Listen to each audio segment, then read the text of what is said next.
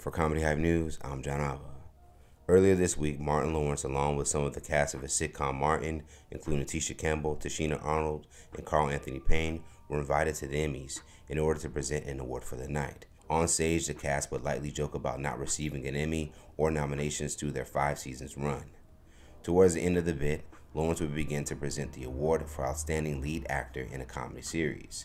However, to fans, Martin didn't seem like himself.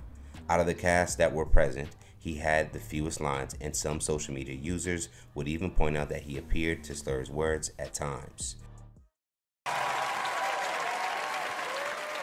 Wow, this is a real moment. Yeah. Special moment. You know what, it's all good, it's all good.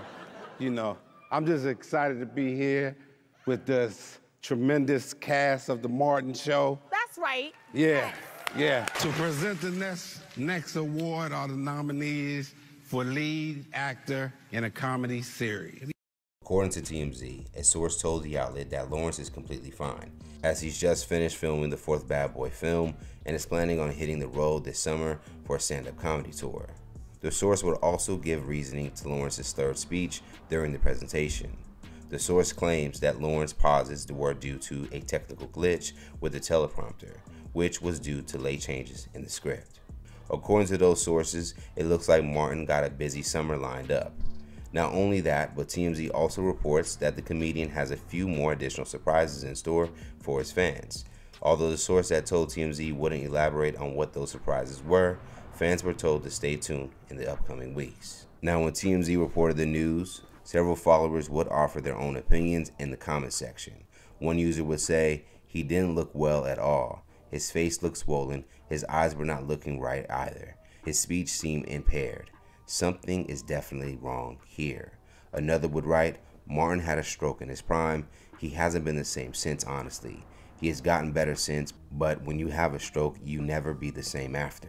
Now, it is true that Martin suffered from a heat stroke back in 1999. That summer, according to CNN, he was found by his girlfriend on the front steps of his house with a 107-degree temperature.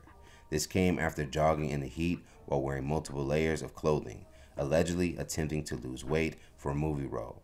Lawrence was transported to the hospital after being in a coma for a short time.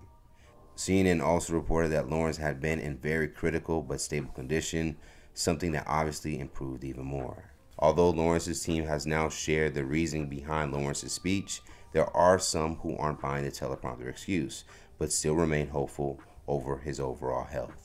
So how do you guys feel about the explanation of Martin's appearance at this year's Emmys?